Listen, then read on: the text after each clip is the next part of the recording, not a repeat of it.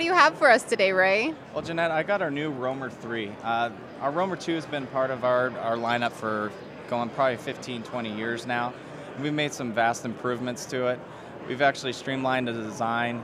We've got a dual-injected nose bridge on it now that we didn't have incorporated before. We added a lot of new styling to the temple arm. Just made it a lot more look like a more fashionable glass. But in reality, this is actually a mil-spec rated sunglass. So it comes with 2 and 3 lens systems, smoke and clear, or smoke clear and light rust.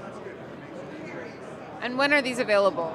These are available now. We actually transitioned this in the late part of the year and hitting the streets now. Awesome. Thank you so much, Ray. Thank you, Jeanette. This has been Jeanette Kozlowski with TacticalGear.com.